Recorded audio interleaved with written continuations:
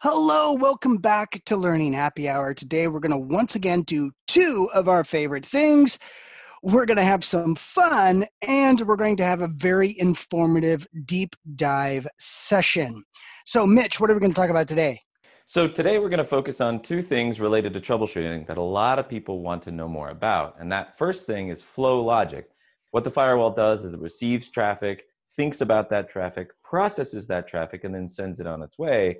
And then we're going to do a packet diagnostic capture to analyze that exact same process on a packet per packet basis. And this can be really illuminating for us to understand why the firewall is doing what it's doing when things are working as you expect, or more importantly, when things aren't working as you expect. That's great. So what we're really going to be doing is we're going to be kind of following the packet through the firewall, kind of like magic school bus, right? We're going to kind of see what happens inside, and we're going to take a trip, just like you're on a trip right now. Where are you broadcasting from?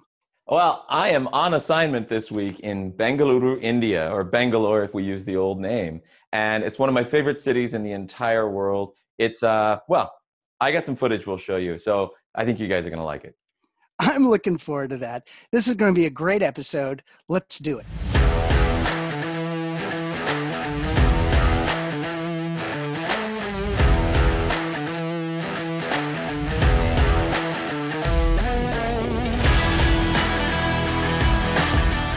All right. Yeah! Magic school bus! I've never seen it, so I can't even relate. Oh, it's the magic. You don't know the magic school bus? I don't know the map. No. They go on school trips, and the school bus shrinks and like goes inside the human body and like travels around through the nose and the heart and different parts of the body. So that's like what you're going to be doing with this flow logic thing, right? You're going to be walking us through what happens inside the firewall. Yeah, So we're going to shrink down to miniature size, like the movie Inner Space, 1980s awesomeness. Yes, exactly. Just like inner space. All right. Well, what's the first thing we're going to talk about then? Let's get started with this. So here's what we're going to talk about today, Jason. And the main point is to understand how traffic flows through the firewall, but more importantly, what to do when the traffic does not flow like you expect. And that's an important point. I don't jump in and mention that the reason why people want to pay attention to this and what they'll get out of this conversation is they'll have a better understanding of how the firewall works for the sake of troubleshooting, and also for, understanding how the rules actually process the traffic. Because if you've ever tried to troubleshoot the network, you know how important the OSI model is. Well, these things that you're going to be looking at here, those are just as important when it comes to understanding how traffic flows through the firewall and troubleshooting that. Yeah, that's a great analogy. I mean, the flow logic is like an OSI model reference that you can use to kind of understand how things work. That's great. So for this discussion, we're going to be pulling information from three documentation sources. The first one is a document we call Day in the Life of a Packet. You can look for it on Google or our live community site, or down in the show description, I'll have a link to it. It's also known as document 1628. And it's a very illuminating document that shows you how, in great detail, the firewall processes traffic at each stage. Also, I like to call it the DILP. The DILP. I was not ready for that. Yes, it's the day in the life of. Also, we're going to be pulling from the EDU 330 course, which is a 3-day troubleshooting course. And Jason, you have an affinity for this course. What is it? I love this course. One of the great things about this course is it's 3 days of troubleshooting. So, and really what we're going to be doing here is giving folks a great primer where we kind of expand on that in this course. So if you like what we're going to be talking about today and you want to learn more about the tools, utilities, and specific kind of troubleshooting cases, this course is a great course. And it's also great because you can reference back to it later on. So a lot of great stuff in this class. Yeah, one thing, if I may plug on that, the courseware developer for the 330 course, he spent so much time with our engineers and our TAC folks, and he's built a student guide that's literally that thick, and it's an amazing shelf reference that goes into so much detail. Even though I'd been at Palo Alto Networks for several years, I learned so much when I took that course for the first time. It's a fantastic course. Agreed. In addition to these two documents, we're going to be pulling from our support guide, the knowledgebase.paloaltonetworks.com, and we're going to be focusing specifically on one of the diagnostic captures that we call a flow basic. Again, link down in the description. So at a high level, I want to introduce you to the various processing stages in the Palo Alto Networks firewall. The first is your ingress stage, where you go through packet processing, defragmentation, and any kind of VPN termination or decapsulation. Next, we're going to get into the session setup phase, which is often referred to as slow path. And when we get into the actual captures, you'll see that term slow path used. And this is where the firewall does, forwarding lookups and determines destination zones and employs some flood thresholds for like SYN floods, UDP floods, things like that. So session setup is a very important step. After that, we get into what we call fast path, or the security processing step. And you'll see us refer to this as either fast path or the inspection and enforcement stage. And this is really where the rubber meets the road for most types of traffic. This is the rest of the session. And then we get into the egress phase, where we do any kind of QoS egress shaping, refragmentation if we're going to drop the traffic onto a link with a lower MTU. And if this is going to go across a VPN tunnel, IPsec or SSL, we re-encapsulate or encapsulate for the first time and then send it on its way. And then one thing we won't be talking about in great detail here is a concept called session offload, sometimes referred to as hardware offload. And this is where the firewall can take certain kinds of traffic that's not subject to application shift, or we can't inspect inside for various types of threats, and we'll send it off through the network processor inside of your data plane as a kind of a cut-through fast processing. It's important to understand that that is a feature within the firewall. So when you do some of these diagnostic captures, you may want to turn that feature off so that the traffic goes through the full series of processes for the entire session. But that would only be temporary, because that session offload is an important performance enhancement, right? It's an efficiency feature. And this is also only for our hardware versions of the firewall. Yes, something we would only muss around with during a troubleshooting exercise. Excellent point. If required, only if it's necessary. Yeah, exactly. Okay, so before we get into the actual nitty-gritty, I want to give you an analogy for the slide I'm going to show you in a second. And so since I'm in Bangalore, this is very near and dear and relevant, recent to me. This analogy is about international travel. So let's say you want to come to India, like I'm here now. You need to first check and see if you have any travel plans. And if you do not have any travel plans, well, that's when you would go through the travel setup process with your travel agent or your favorite website. And we would figure out what your departure airport is. They would ask, are you on a no-fly list, or are you somehow unable to travel? And then they would check the route that you would take, and you would pick, how many connections I want, how long my layover is. And then you've got your arrival airport, your destination. And then the airline needs to validate that you're capable of going to that destination. So they would validate that your passport is valid, that you do or do not have a visa, depending on where you're going. And then once you've gone through all that initial processing stuff, then they can issue your boarding pass, and then you can head off to the airport. So now that your travel plans exist, we're going to go through the pre-flight processing at the airport. And the first thing we all encounter is inspection, right?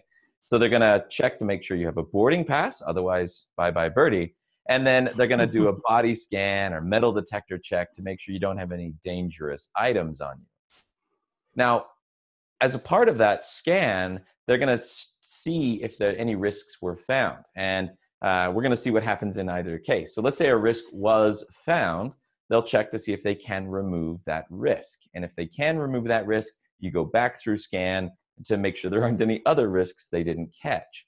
If there are no risks, or if they cannot remove that, we get to the enforcement stage, where a TSA agent, and this is TSA is the Transportation Security Administration that we use in the United States, but almost every country has their own flavor of their customs and enforcement and whatnot, border patrol stuff. And those folks, or possibly law enforcement, would take action based on the results of the scan, the inspection stage. And the action may be, let you go on and take your trip. Or the action may be something more severe. So obviously, you made it all the way to India. So this is You went through this flow without any problem I whatsoever. did, yes. Thankfully. Yeah, I'm not on any no-fly list. I don't travel with risks. So yeah, I got here just fine. So let's talk about how this traffic goes through a Palo Alto Networks firewall. Traffic comes in, firewall does what we call a flow key lookup. And this is a hash taken of the source IP, source port, destination IP, destination port, ingress interface. And that information is all hashed together and compared to what we call a flow lookup table. And if that hash is not found in the flow lookup table, the firewall says, this must be the first packet of a brand new session. And so we'll send that traffic through the session setup process. So we don't have a flow lookup. We'll go then and infer what the source zone is based on the association it has to the ingress interface. And then we apply any zone protection profile thresholds for floods or reconnaissance, or denial of service protection thresholds for floods and session exhaustion. After that, we do our forwarding lookup. This may be a routing decision if the traffic's coming in on layer 3 interfaces, or if it's coming in through a layer 2 or vWire interface. We do a lookup on those tables and then decide where this traffic will egress from, aka egress interface, which must be associated with an egress zone. Now, one last thing I want to mention in the forwarding lookup step, this is where we can also do a check for any policy-based forwarding rules where you can take action and override the default forwarding logic by the virtual router or the other types of forwarding logic mechanisms. Great. In the destination zone, we'll also do a check to see if this traffic will be network address translated at all. And this will affect how traffic will later be compared to the security policy. And maybe you've heard the term as you've been prepping for your PCNSE test, the statement post-NAT destination zone, pre-NAT everything else. This is kind of where that begins to matter. The firewall says, what's the true destination zone of this traffic after it will be NATed? And that destination zone is what we would put into our security policy rules, but every other security policy aspect would match on the pre-NAT values of that traffic. And the reason for this, I think, is, and this is one of the things I like to point out to students is because we're checking this because of the very next step, we need to know what that destination zone is because we're going to do a security policy check. And I think this is really interesting, Mitch, that we're doing this, but we haven't done actually any application labeling or inspection. So what's the deal with this policy check during session setup? That's a good question. So just like we have the zone and DOS protections very early on in the session to prevent floods and stuff like that, I call this pre-session enforcement. This security policy check that you see here is done to make sure that the traffic is on an authorized destination port, or that it's not coming from a blocked source IP or going to a blocked destination IP. This is what we call a 5-tuple check. Things like protocol, source IP, destination IP, source port, destination port. We check those 5 things at this very early stage. And this is an efficiency process so that we don't go down into the inspection and enforcement stage and burden the firewall looking at things that we could have easily thrown away on the very first packet of a session. All right, so that I've got a great example of this then, because when we go to create policy rules that block traffic based on IP addresses, particularly if we want to use the built-in Palo Alto Networks malicious IPs, or we're going to create our own external dynamic list. We're feeding the firewall this list of bad IPs. This is where that deny rule would actually be enforced, because we are doing it against a list of known IP addresses. We've already done the intelligence, right? We already know that these are bad sources. Let's block this traffic, and for an efficiency purpose or an efficiency perspective, we want to block it as early as possible. As soon as we have that information, we don't need to do application inspection because we know it's coming from a bad IP. Is that a good place to mention that here? Yeah, absolutely right. And one symptom that you can use to know when traffic is denied in session setup versus down in the inspection enforcement stage is if you look in your traffic log, the application column, your application labels, if it ever says not applicable, that's your indicator that this session was killed during session setup for a various number of reasons, as we said, destination port, source IP, destination IP, that would be denied in your security policy. And I really like the fact that you brought up the malicious IPs, the high-risk IPs, and then even the bulletproof IPs. These are ones that we encourage everyone to consider adding to your block list. And the difference between them, the known malicious, we as Palo Alto Networks are confident these are bad IPs. The high-risk ones, however, we have been told they're bad by other members of the Cyber Threat Alliance, which we are a member of. And then the bulletproof IPs, these are ones that are often used by malicious actors because their ISP has said, we won't block you no matter what you do. So the risk is pretty high with the high risk and the bulletproof IPs. But I don't know why you would never block the known malicious. That's an easy button you can press. They are bad. We know they're bad. It's easy to block them. So why not do it? Perfect. All right. After we go through all of that, we assign a session ID, and then we move down to the inspection and enforcement process. And that's, of course, assuming that it's passed, right? We didn't block it. If it passed the security policy check at this stage, then we know we're going to actually install a session.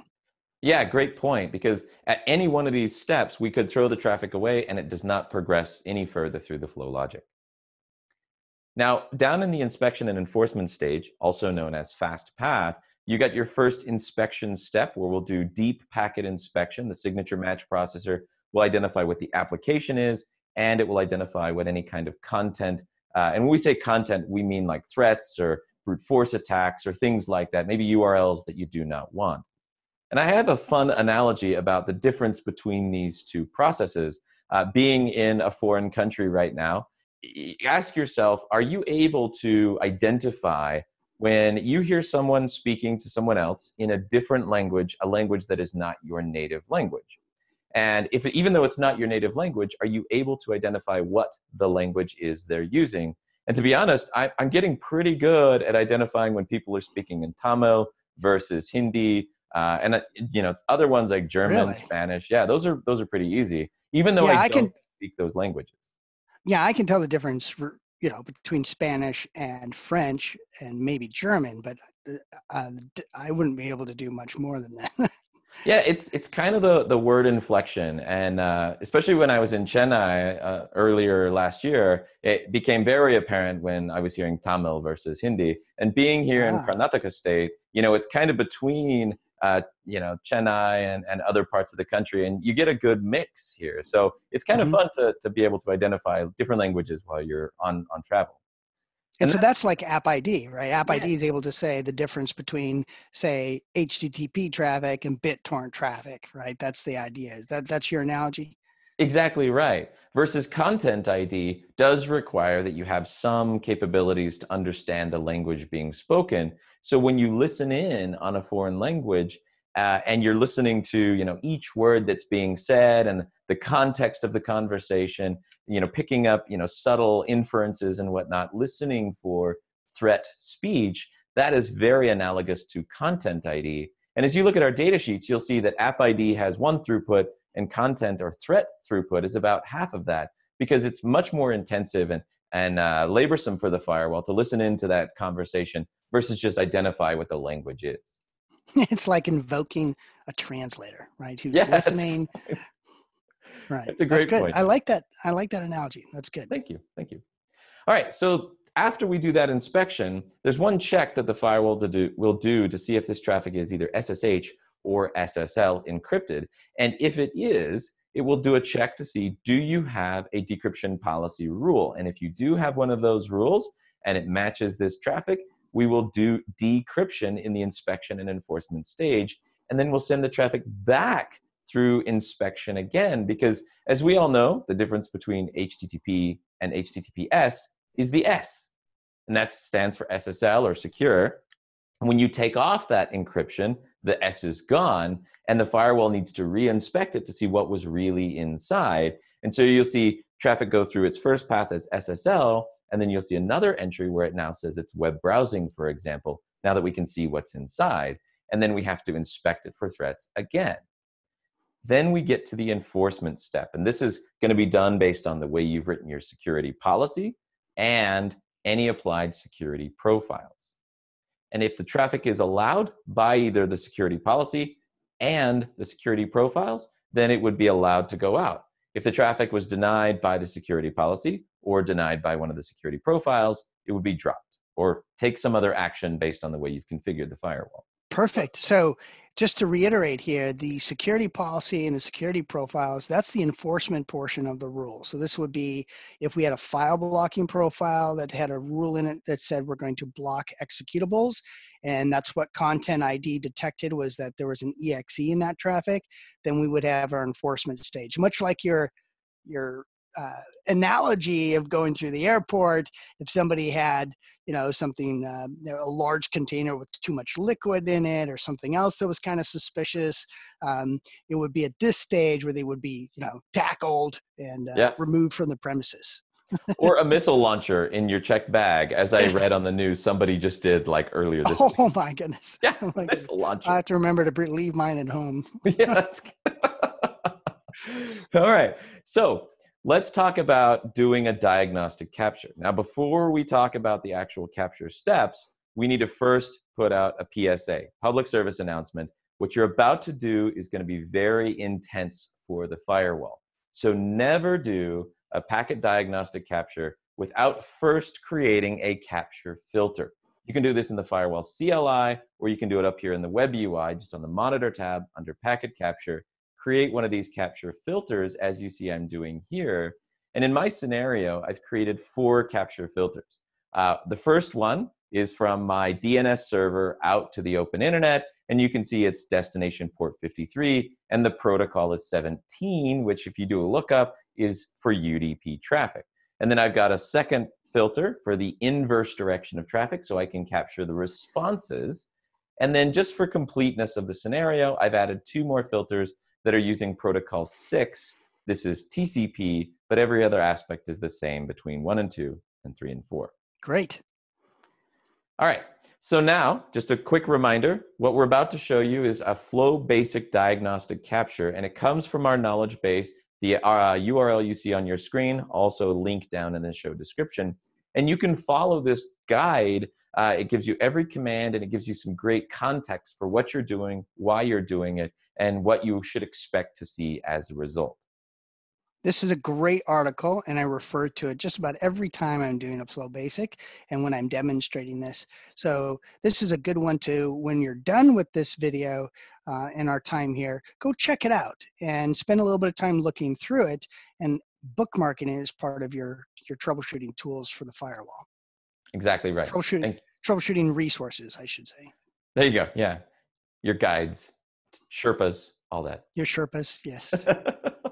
So what I'm going to show you now is a quick demo. And the first thing I'm going to do is validate that my filters are in place and that my logging capture is turned off. Here you can see the command I issue. And right now you see my filters and there is no log feature turned on. Next, I'm going to set my log feature. And I want to show you the different options that are available to you. So we're going to focus on a flow capture, but there are many other capture types that can be done. Also, different levels of information can be shown. I'm going to focus on the basic. Now that I've set the flow logic or the flow feature to basic, I do a quick check to make sure that it is enabled. And you can see down there under features, basic is selected. So now we're going to go turn the logging feature on. I noticed you got the filters up there listed as well, the packet capture filters. Yes, I created them earlier in the web UI. Now my log feature is running. Now go generate your traffic and don't go spending a lot of time here because this is being pretty intensive for your firewall dataplane CPU. And I'm just doing a quick check to make sure that I do have sessions matching that filter strings I'd created, and then I'll turn off the log capture. Now let's go investigate that capture. But first things first, we may have a firewall with multiple dataplane CPUs, so we issue that command to aggregate the output data into a single unified document. Now, you can then view that result, that document, using less. It's either going to be MP-log or DP-log if you have a smaller firewall or a larger firewall. And you could go through the output in the CLI, but to be honest, I really struggle interpreting the logic here. So I like to go out and analyze it inside of a tool like Notepad++. So let's look at that. You made it look really easy. I love Thank that. you. It's practice. Practice makes easy. All right. So I've taken the output that I've looked at in Notepad++, and I've pasted it in here for us to look at. And so here you can see the traffic arrives at the ingress stage. Now there's no tag value because this is the first time we've ever seen this traffic. Now tag's going to become important later, so you'll see it repeated in the future, but it does communicate some good stuff to us. Right now, not much. As you see, it's shown up from my 10.0.0.3 address to the Google DNS server. And again, protocol 17 tells me this is UDP traffic. You can also see the source port and destination port, as well as the packet length, checksum, etc. And you can see the flow lookup key, which the firewall creates during the ingress stage based on this traffic. And again, this is a hash of source IP, source port, destination IP, destination port, and the ingress zone. Next, you'll see that we're analyzing all of this in vsys1. If you have a firewall with multi-vsys, that would be very important to know. And the firewall also says there's no flow key found matching this traffic. And so we have to send this through slow path. So we're going to enqueue it to create a session, AKA sending it through the session setup process. So that was the first phase of setting up the itinerary in your travel analogy or session setup, where we did that initial policy check just based on the quintuple, right? Just the essential pieces of information. Now we're moving into creating the session, and what follows next? So next is the session setup stage, or slow path, as you see here. Now, so I actually got that wrong, because that was just the ingress stage. This here is the session setup stage. Yes, exactly. Okay, right. All right. So we receive our packet at session setup. Next, we just validate this is the same packet from the same source to the same destination, same protocol. And we see that we're going to do a policy-based forwarding lookup. Now, there is no PBF rules in my firewall, right? So it says none, or there is none, no results after this check. And if you did have a PBF rule, you would see information there about which rule this traffic matched and what the forwarding decision would be as a result of that rule. Since I have none, we move on to the next step, where we capture for session setup, the ingress interface was Ethernet 1/2, and the egress interface is going to be Ethernet 1/1. So this is like knowing my source airport and my destination airport. And then we do a lookup to see if this traffic would match any NAT rules we have. You know, like, do I have to clear customs and things like this? And so it does match a NAT rule. You can see it's index 0, which is the first rule inside of my web UI. So web UI starts numbering at 1, CLI starts numbering at 0. Also, you can see index 0 has a rule name of source NAT out, and you can see down below how we're going to translate this packet from 10.0.0.3 as the source IP to 172.29.225 as the post NAT IP. Now, one thing I should point out is, oh, you're going to do it right now. You're going to highlight the policy lookup. Okay, I'm a little ahead of you. I'm sorry. That's okay. Yes, so the next thing I want to point out is you've got this policy lookup. Now, it's not very clear, but this is a security policy check. And it says it matched rule index 8. Now, don't be confused by this numbering here. Again, we start numbering with 0. And so this actually in my web UI is rule number 10. So since we start numbering at 0, you would assume that this would be index 9. However, there's a disabled rule in my policy between 10 and 1, and so disabled rules don't count in the CLI, hence it's rule number 8. Okay?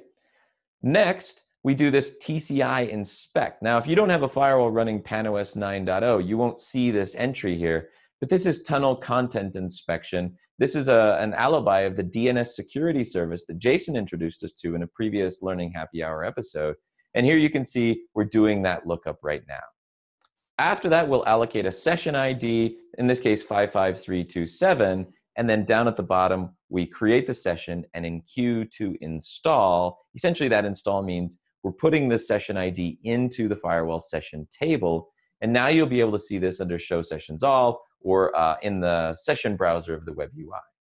Right. I was about ready to say that all of this detail, there's a lot of data here, and there's an easier way to see some of this, and that's in the actual session browser itself and in the CLI session tool. But what's nice about this is you're getting additional detail, not just summary session data.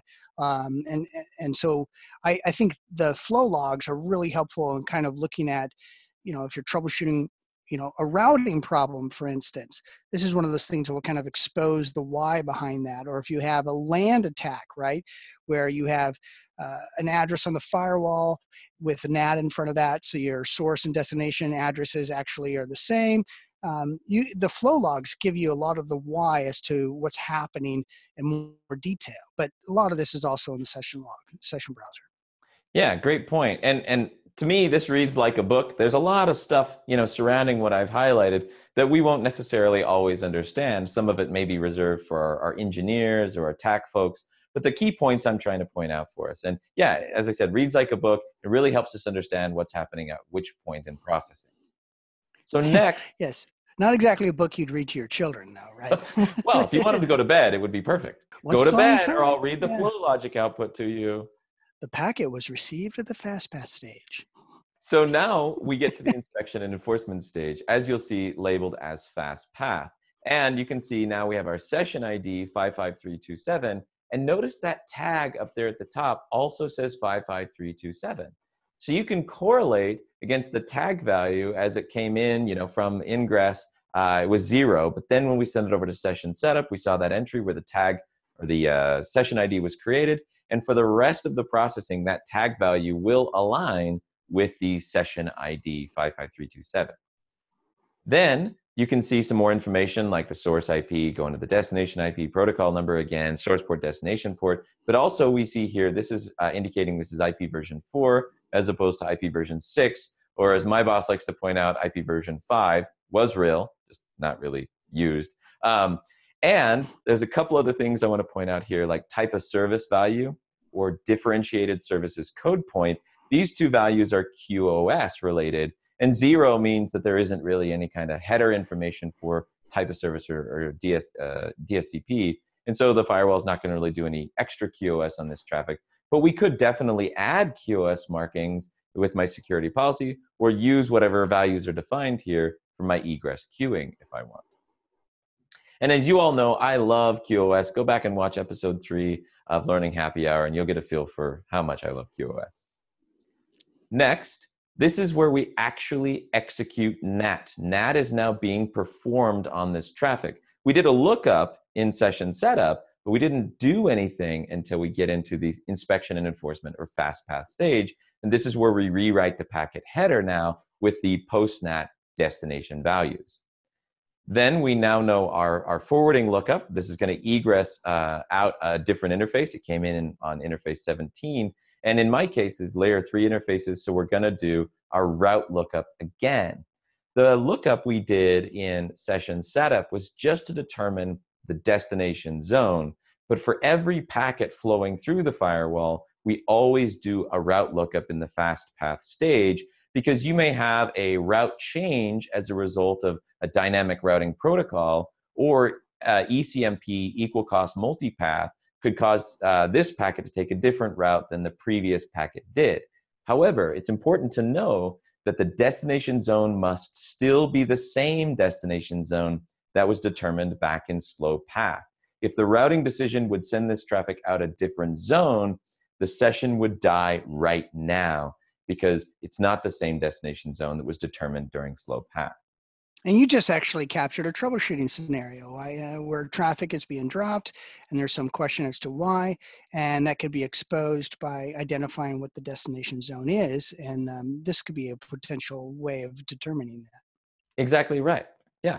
And you can see, the route information that was determined now in fastpath stage. It was decided by virtual router run. And you can see, the lookup was done, and then our egress interface is shown, the zone associated, and my next hop. All right, next you can see we do our ARP, right? We resolve our next hop interface. We get our entry, whether this was a cached ARP entry or we do it, fresh for the first time. And then we move on to our egress stage. You can see our tag value is the same as the session ID, so we can correlate. Because if you've got a lot of traffic matching your capture filters, they can be kind of meshed together, and you need to be able to know which data from the output log matches the same packet. And so that tag value is kind of your little key to be able to follow it through. And you can also use MAC addresses and packet sizes and stuff like that. as well as date and timestamp, but still that tag value is going to be your best friend. All right, so that's my session ID. Then I've got my IP address information, protocol number, version, all that type of service. And we can see our ports again. And now we transmit our packet out port 16. So that's the traffic going through a flow basic capture. And I think it's pretty exciting to see, all this stuff laid out for us, because when we're trying to figure out what's happening, here it is. It tells us exactly what's happening. This is great, especially in a lab environment where you want to kind of follow packets from a testing point of view and to learn more about the inner workings of that firewall. And, kind of like the magic school bus kind of scenario where you're kind of working your way through some sort of, arterial system. Yeah. Arterial system, the lungs, whatever it does. If you aren't familiar with that, it's like a little children's show that back in the 80s or whatever. The point is, you can learn from the flow basic and the packet diagnostic logs. But again, just want to reiterate the importance, if you do this on a production machine, is usually you want to do that with the guidance of support and be sure that you have a capture filter in place and be aware of the fact that this does have an impact on the performance of the firewall. Exactly right. Okay, so that's just a flow capture. Now there's several different types of captures you can do. Again, we focused on flow, but these are all other ones that I find very helpful. So a lot of different logs beyond just that flow basic log that you broke through, logs for a lot of other different troubleshooting cases. Exactly right. All right, folks, we've dove deep right now, and I want to kind of end on a refreshing note. I've been having a fantastic time here in India, and if you've never been to India or don't know much about it, I want to introduce you to what I love about India: the food, the people, the culture. Check it out.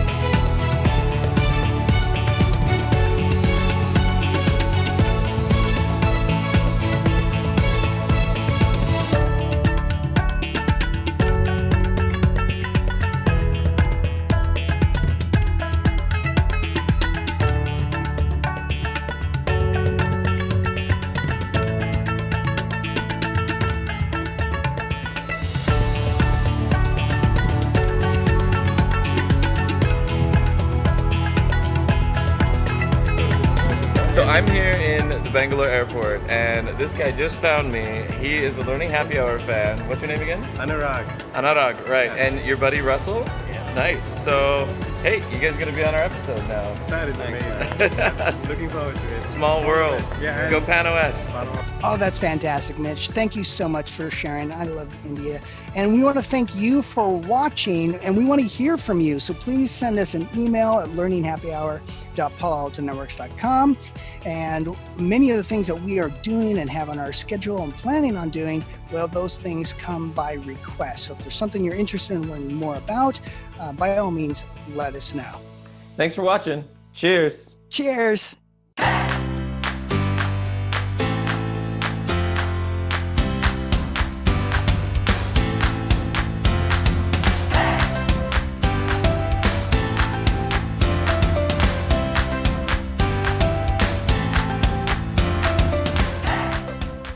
Daddy, where do packets come from? Wow, this one came from Interface 17. Yeah, but the bedtime conversations are just endless. Thank you for watching this episode of Learning Happy Hour. At Palo Alto Networks, we are strong advocates of continuous learning, and we hope you are too. To continue learning about our fantastic products and services, you can attend a class with one of our authorized training centers, or you can self-study about these products and services through our digital e-learning courses. And if you like this episode of Learning Happy Hour, consider watching this one or this one, and don't forget to like, subscribe, and share with your friends. And thanks again for watching.